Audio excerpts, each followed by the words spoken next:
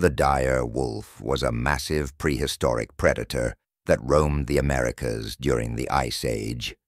It looked similar to a gray wolf, but was heavier, with a stronger build and more powerful jaws. It likely hunted in packs and preyed on large herbivores like bison and horses. Despite the similarities to modern wolves, DNA evidence shows it was a distinct species, not a direct ancestor of today's wolves or dogs. It went extinct about 13,000 years ago, likely due to a combination of climate change and the disappearance of its main prey. In pop culture, the dire wolf became widely known through Game of Thrones, where it was depicted as a giant, loyal, and intelligent beast linked to the Stark family. Scientists have recently made headlines by announcing the birth of 3 wolf pups with traits of the extinct dire wolf. However, the reality is more nuanced. In April 2025, Colossal Biosciences, a US-based biotech company, revealed that it had created 3 wolf pups, Romulus, Remus, and Khaleesi, using advanced gene editing techniques. They extracted DNA from ancient dire wolf fossils and identified key genetic differences between dire wolves and modern gray wolves. By editing 20 specific genes in gray wolf embryos to match those of the dire wolf and implanting these embryos into domestic dog surrogates, the pups were born in late 2024 and early 2025. But the question is, are these true dire wolves? Not exactly. While the pups exhibit some physical traits reminiscent of dire wolves and are larger than typical gray wolves, they are not genetically identical to the extinct species. Experts emphasize that these animals are genetically modified gray wolves rather than true resurrected dire wolves. The 3 pups are currently housed in a secure 2,000-acre ecological preserve. This controlled environment allows scientists to monitor their development and behavior closely. Colossal Biosciences aims to use such projects to advance genetic engineering techniques and explore the potential of de-extinction.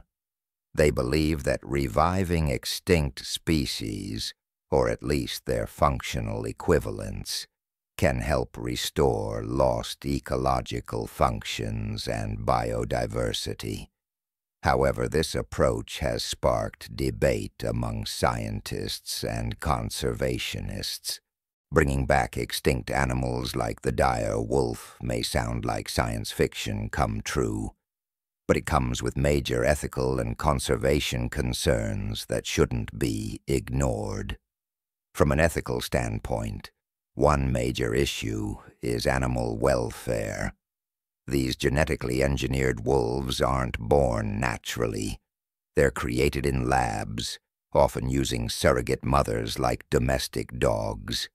This raises questions about the pain, stress, or medical complications the animals might face during development or after birth. Some ethicists argue that creating life just to study it, or to satisfy human curiosity, is fundamentally wrong. Another ethical dilemma involves the idea of playing God. Should humans really interfere with nature to this extent?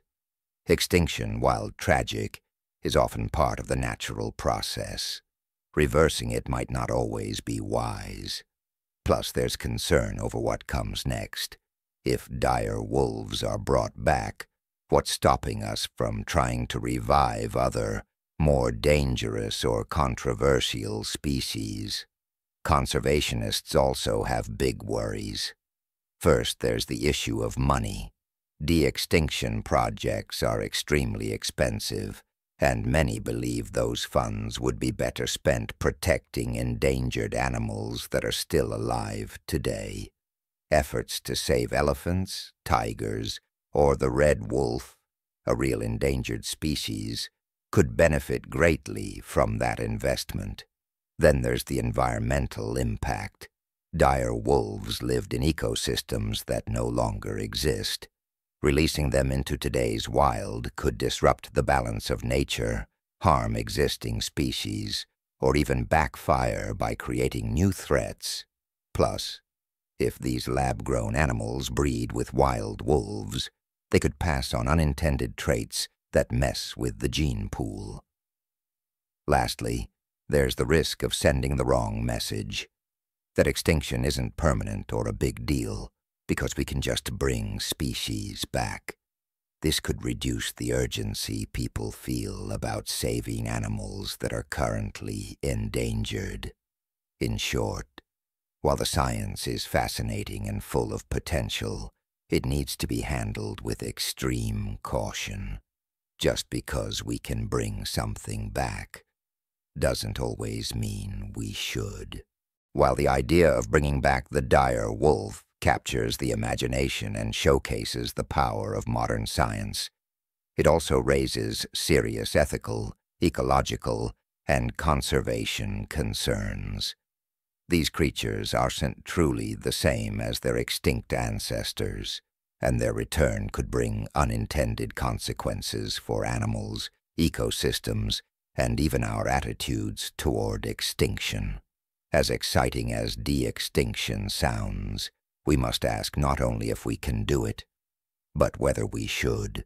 Sometimes, protecting what we have is more important than chasing what we've lost.